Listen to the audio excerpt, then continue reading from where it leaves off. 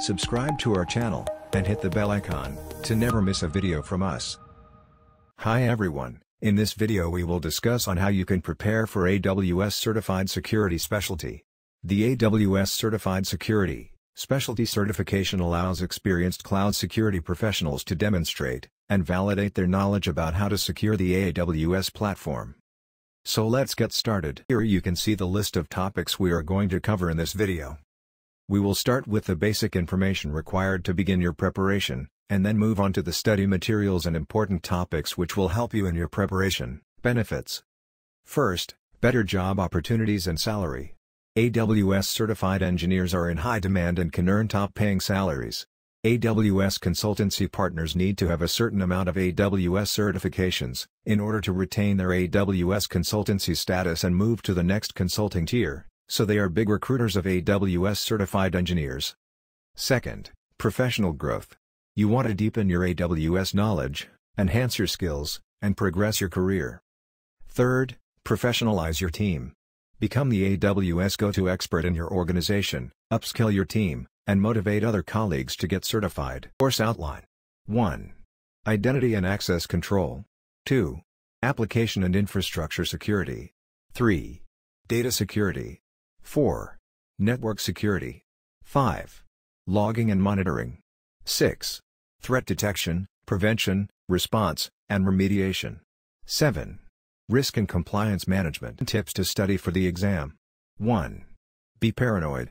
As a security engineer you are expected to consider the worst-case scenario for any possible threat, therefore you should always choose responses with a solution that delivers the best level of security, or those that you think cover the majority of threats.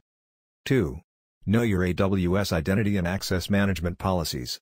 AWS IAM is the first service that you should configure in any AWS account, and it's widely used to give access control to AWS resources. That is why it is an extremely important service to know if you work in security. Understanding the policy evaluation logic, and all IAM policy elements is a must. 3. Embrace encryption. Remember, encryption improves data security. If you are following the first tip, you should know that sensitive data has to be encrypted.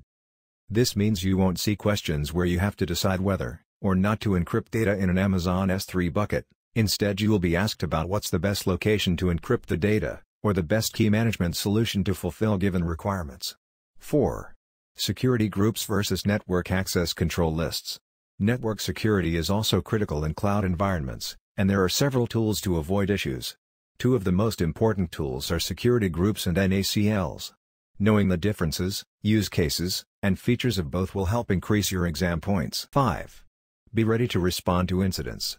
Security engineers are not only in charge of deploying and configuring the security tools to avoid intruders penetrating the systems, they also have to be ready to rapidly detect and respond to incidents, enabling detective capacities, and ensuring access to the necessary services. 6.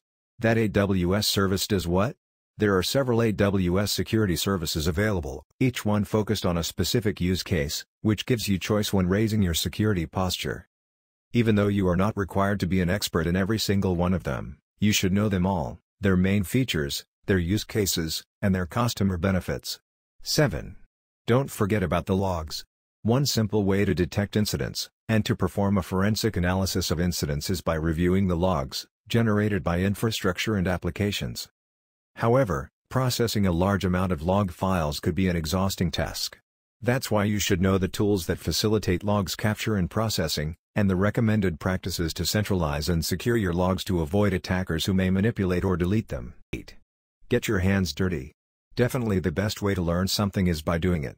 You could read all available guides from top to bottom, and that couldn't be enough for you to pass the exam. You need to practice your skills in a real environment, and see the service's features with your own eyes. 9. Manage your time. During the exam you will have enough time to carefully read every question and its options. You will have 170 minutes to respond to approximately 65 questions. That means more than 2.5 minutes for each question, however some questions are more complex than others and, therefore consume more time. Don't forget to respond all questions, even if you have absolutely no idea. Make your best guess and respond. You still will have a chance to have a right answer, and there aren't any penalties if you choose the wrong option. 10. Walk before you run. There are no requirements to take AWS certification exams in a particular order. Meaning, you can take the AWS Certified Security Specialty exam before obtaining any other AWS certification. For more such videos, subscribe to our channel.